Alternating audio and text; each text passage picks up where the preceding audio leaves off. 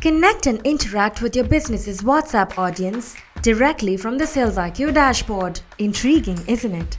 With the WhatsApp channel on SalesIQ, messages from your business's WhatsApp audience will flow directly into your SalesIQ dashboard in real time, allowing your operators to provide swift assistance to them, all from within the convenience of the SalesIQ dashboard. For this, you need a Meta business account, a WhatsApp business account, and a valid phone number to access the WhatsApp Business API, which needs to be verified with OTP. If there is an existing WhatsApp business account for this number, please delete it from WhatsApp and then connect it with SalesIQ. Both the Meta business account and the WhatsApp business account can be created in this space if you haven't previously configured. To configure the WhatsApp channel on SalesIQ, from your SalesIQ dashboard, navigate to Settings, Messaging Channels, WhatsApp, and then click on Add Account. This will prompt you to log into your Facebook to link your Facebook account with SalesIQ. If you have already logged into Facebook from your browser, you can click on Continue. These are the permissions you will be sharing with Zoho. Click on Get Started. Here, you can fill in your business information, you can create a new business portfolio or select an existing one. Add in your business name, business website address, and other details here. In the next window, you can choose to create or select your WhatsApp business account and WhatsApp business profile. Click on Next. As we chose to create the accounts in the previous step, we can do that here. Add in a name for your WhatsApp business account. Edit the display name for your WhatsApp business profile if required. This is replicated from the name provided for your Meta business account. Choose a business category and then click on Next. Add the phone number here for your WhatsApp business profile. Choose how you would like to verify your number and then click on Next. Enter the code to verify the phone number. After the verification is completed, the setup is complete. Click on Finish. Now your WhatsApp business number has been added to SalesIQ's WhatsApp channel.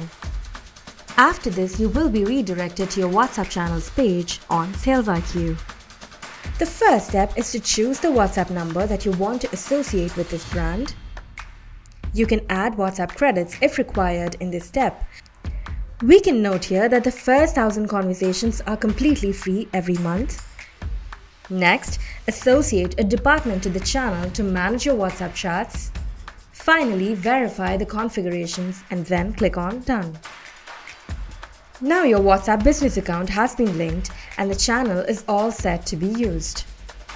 It is important to note that for this integration to work, Zoho will be added as a partner account in your Meta business account. This integration will not work if Zoho is removed from the partner list. Under Preferences tab, you have options to manage your WhatsApp channels, active and missed chats.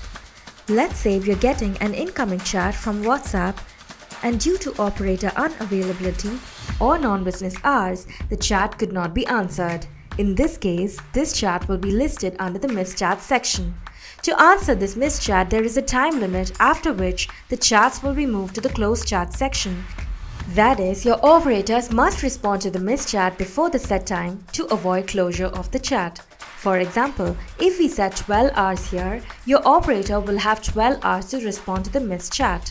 If they respond within that time, the chat will be moved to active chats, and if the time crosses beyond 12 hours, the chat will automatically be closed. And in case of active WhatsApp chats that have become idle, that is, the user or operator has not responded to the conversation for a certain time, leaving the chat idle, those chats can also be closed automatically after the specified time here.